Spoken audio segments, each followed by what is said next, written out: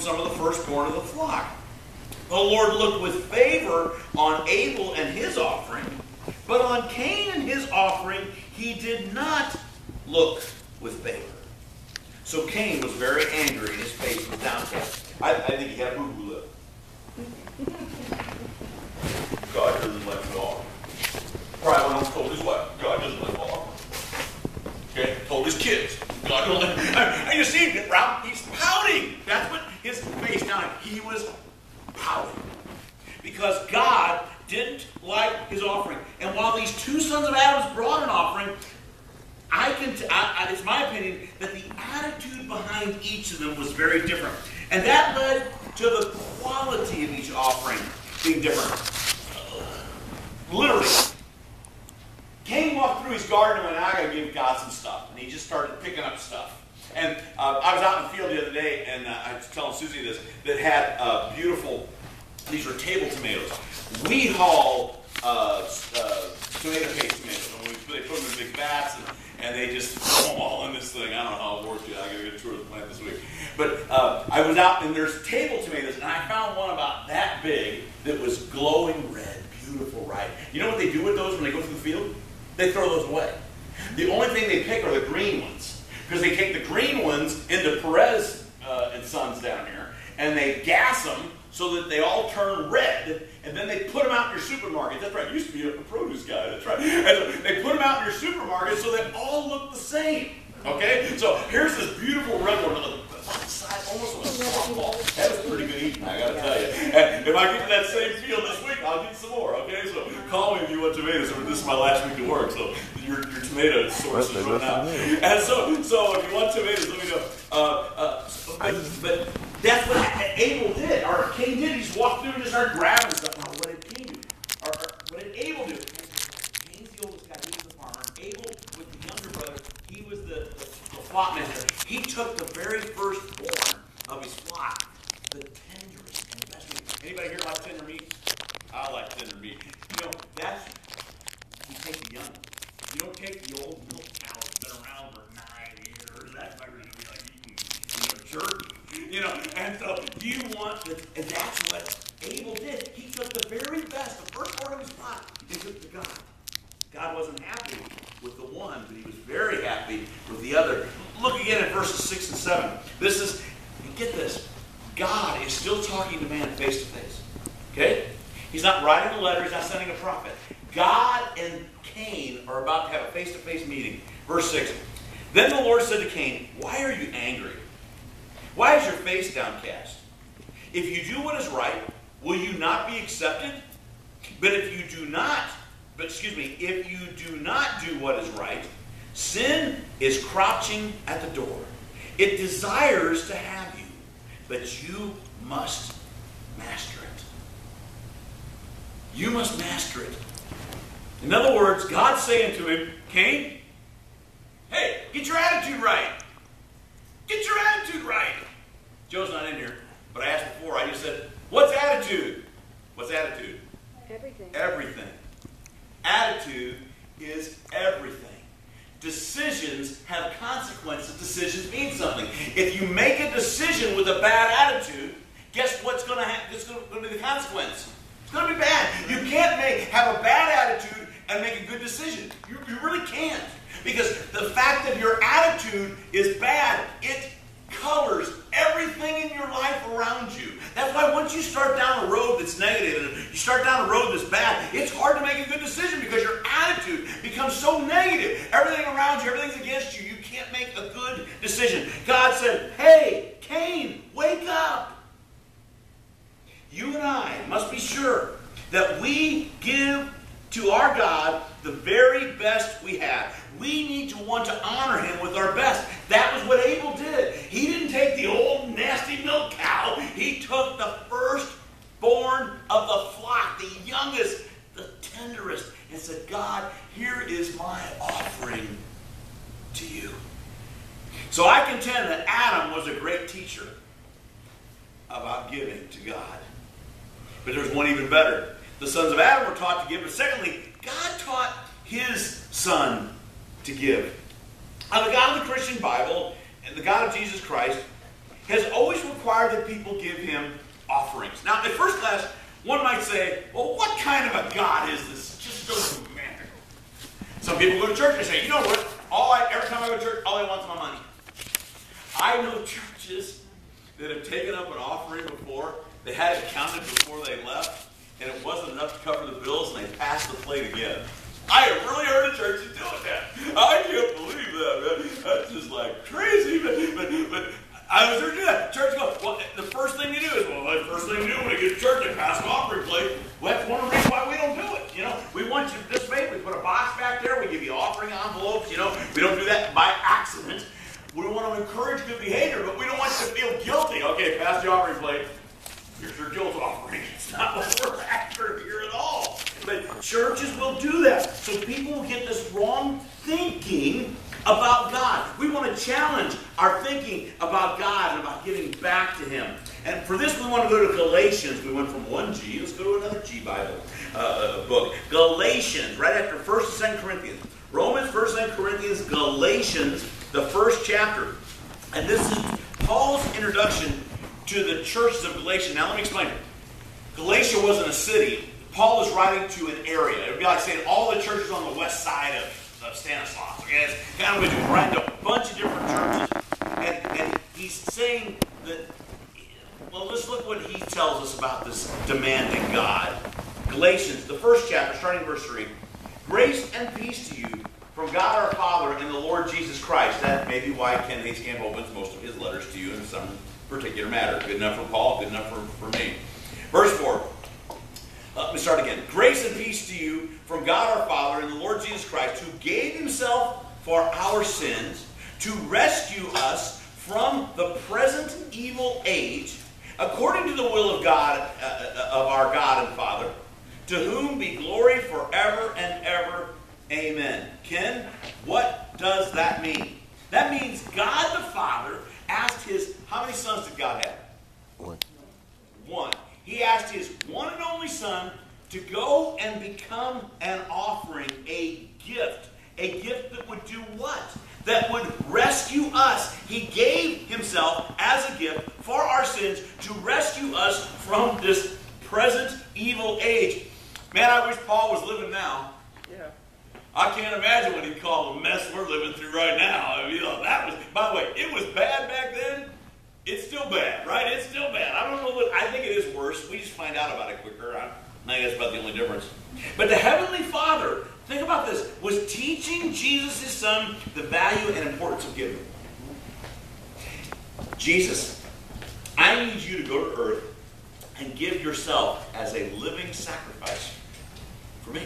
It's going to cost you everything. In fact, you're not going to live. You're going to die. The Heavenly Father was teaching his Son the value and importance of giving. With that in mind, now let's go to John 3:16. Now keep it here in Galatians. We're going to come back to that in a moment. But go to John 3:16. Think about God's gift. See, so many times when we read the Bible, we put ourselves in the focus. We make it all about us. Think about God for a moment. Let's go to John 3:16. For God so loved the world that he gave his one and only Son. God gave his, how many sons do you have? One. I got 3. How many of my kids am I giving for you? None. Straight up. Love you all, most of you. And you can figure out who I don't. But I love you all, but I'm not giving any one of my 3 boys for you. Seriously, done. We're not, it's not even in the room. God said, I will give my Son. For God so loved the world that he gave his one and only Son, that whoever believes in him shall not perish but have eternal life. For God did not send his Son into the world to condemn the world, but to save the world through him. The pivotal passage here is God giving. God giving. And see, we always want to make it the other way. Oh God, I am so burdened because you expect me to give back to you. Who's the greatest giver in the universe? God. God gave his one and only Son for us. And maybe you're still a little fuzzy about the nature of God along with his love and his giving. Keep your finger in Galatians, but this time go to 1 John. That's towards the back of the Bible, just before the Revelation. 1 John chapter 4. This is the Apostle John's commentary on John 3:16. Okay, this is the expanded version of John 3:16. Here's what it says in 1 John chapter 4, starting verse 7. It says there, "Dear friends, let us love one another, for love comes from God. Everyone who loves has been born of God and knows God. Whoever does not love does not know God, because God is love." Verse 9, "This is how God showed his love among us. He sent his one and only Son into the world that we might live through him. This is love. Not that we love God, but that he loved us and sent his Son as an atoning sacrifice for our sins." Dear friends, since God so loved us, we ought to love one another. No one has ever seen God. But if we love one another, God lives in us, and his love is made complete in us. Jesus is the ultimate example of God's love and of his giving. It's so hard for us that on the cross, how much did Jesus give? All of it. Jesus didn't say, can I just hold back a little bit here? Okay? I'm looking at a really cool car, Lord. Can I just hold back a little bit of this? He gave everything he had down to his blood and his last breath. No, I don't understand. I don't understand how when he was on that cross he said, "Father, forgive them, they don't know what they're doing." Now see, I'd have thrown in scumbag in the middle of that. "Father, forgive these scumbags, they don't know what they're doing." He didn't do that, did he? "Father, forgive them, they don't know what they're doing." It's one of those times I look at Jesus and I say, duh? But that's how giving God is. "Son, go down and die for the scumbag." And we're not allowed to call ourselves scumbags, but we are. And Jesus died for us. Before we could do anything, God gave his Son. Who's the greatest giver in the universe? God. So Adam and Jesus learned to give, get this, from the very same source. Adam and Jesus learned to give from the very same source. And that leads us to this third and final part today. And that is thirdly, we must learn to follow these examples. There have been times in my life that I've made some, I think, very good excuses for not giving to God. Very, very compelling excuses. We've all done it. Hey, God, I can't give this week. Can't give this week, Lord, because blah. See, when you and I do that, what we're actually doing is we're denying the gift of God that he has given to us. Here's the passage that helps us have the right attitude. Go back to Galatians. I promise you'll be back there. Galatians, that second chapter this time. Look at verse 20. Galatians 20. Phillips, Craig, and Dean, they sing a beautiful song about this. And it's, "I have been crucified with Christ, and I no longer live, but Christ lives in me. The life I live in the body, I live by faith in the Son of God, who loved me and gave himself for me." I love that song. That is just one of those songs I can listen to every day. It's just absolutely beautiful. When we are immersed into Jesus, born again believers, we become. We are crucified with him. We become united in his death and his burial, his crucifixion and his burial in the tomb, as well as his resurrection. That's the beauty of immersion. Boom, boom, up. Okay, alive, dead, up. That's it. Crucified, buried, risen. That's the thing that goes on here. And that means, according to the scripture, our thinking should change. Because we are now alive in Christ. The problem is, I've never seen anybody get up out of the waters of baptism and say, "I'm throwing away all my bad habits, I'm never doing that again." Now, by the way, we say we're going to do that, right? And to some extent we do. One of my favorite groups right now is Casting Crowns, and one of their songs that's still being played right now is called "It's a Slow Fade." It's a slow fade, and it's when you give yourself away, and it's a slow fade. In other words, when black and white turn to gray. It's kind of the same way though in our Christian growth. So I get baptized in September of '74. I didn't give up many habits that next week.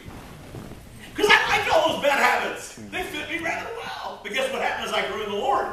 And I grew in my understanding of the Bible. One at a time, the bad habits went out the window.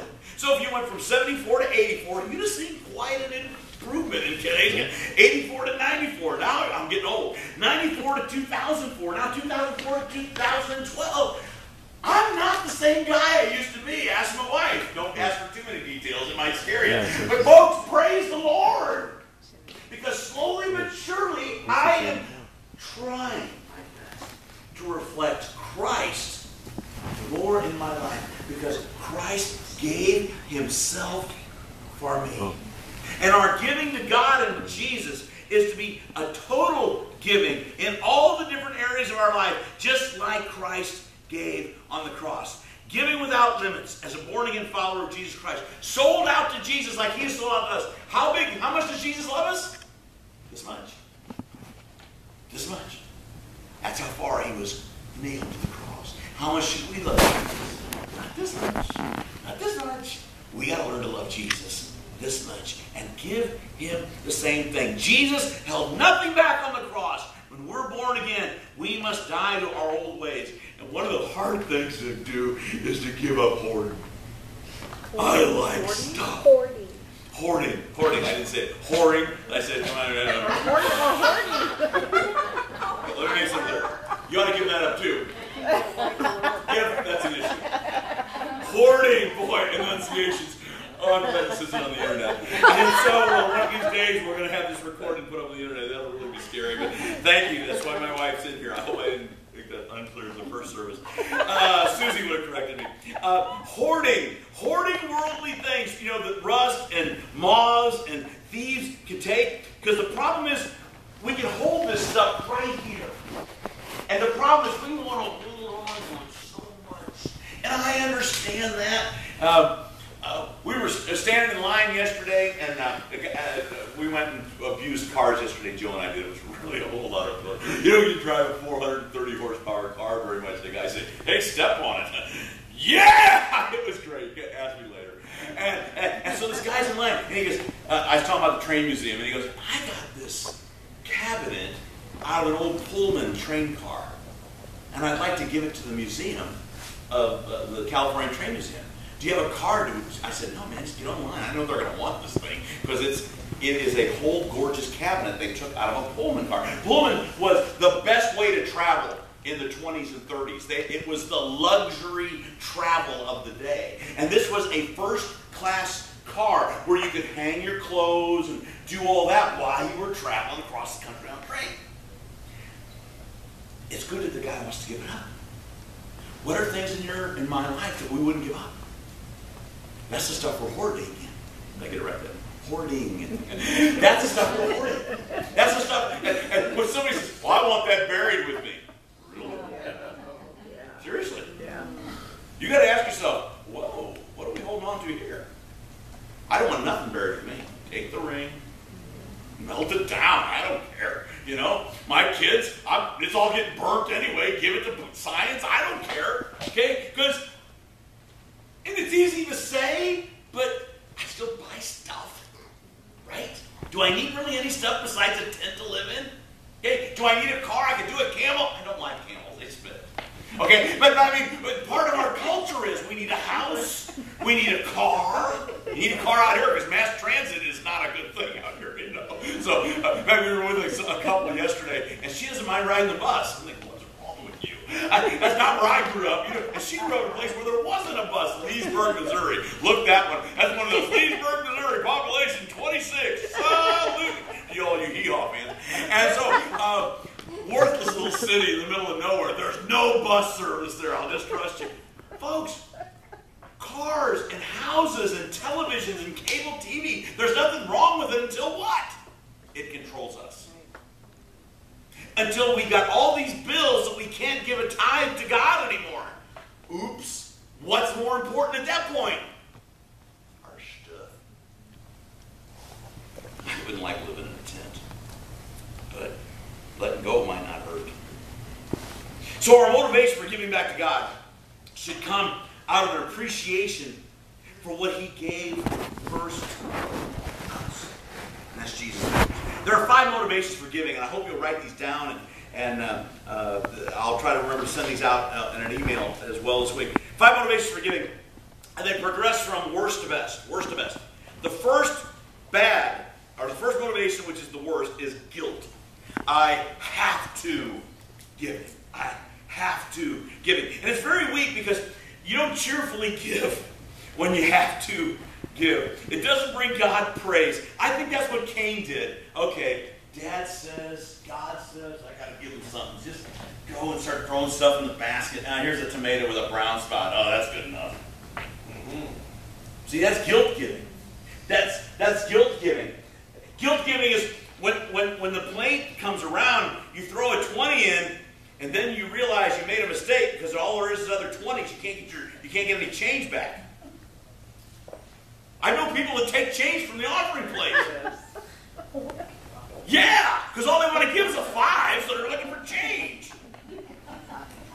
That's guilt giving. I have to give. That is not going to get blessing from God. I just want to let you know that. Number 2 is responsibility. I ought to giving.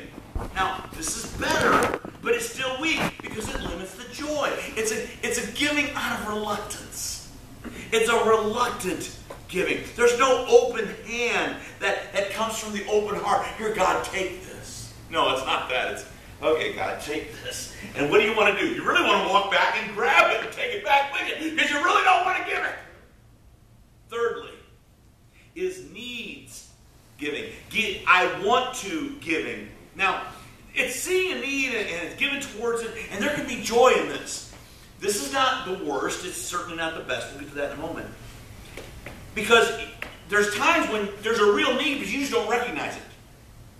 Muscular Dystrophy Association.